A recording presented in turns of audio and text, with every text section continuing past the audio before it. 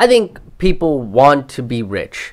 Every mainstream rapper talks about being rich, and all they had to do was perpetuate a culture of excess and non-utilitarian things, and then bam! Some record executive will give you riches.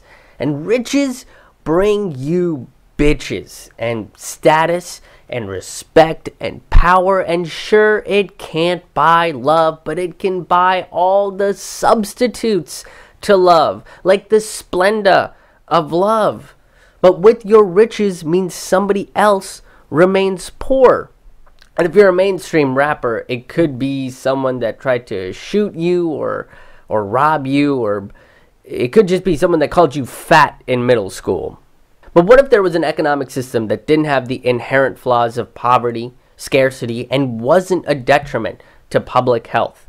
Jacques Fresco, an architect, designer, and inventor, proposed we'd look into resource-based economics back in the 70s.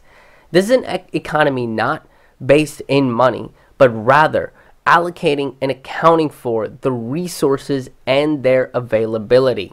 Picture an island somewhere in the South Pacific, and you really want to know how many people can that island support, and to what degree can the extravagance of the island be maintained. First, you have to know how much wood there is, how much water, how much arable land. Once you do a survey of the resources of that island, that can best be the method for determining how many people it will support.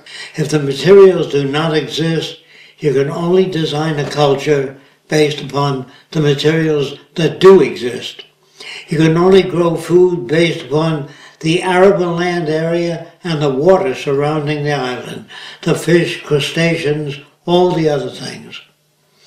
And if you have an agronomist on your island, or a series of them, they can advise you as what is best to grow in that tropical region. So you really need technical competence in order to arrive at decisions that make sense. Basing an economy in what's real instead of an invisible hand that's been reaching up Mother Earth's skirt, even though she said no a bunch of times and has even given you swine flu.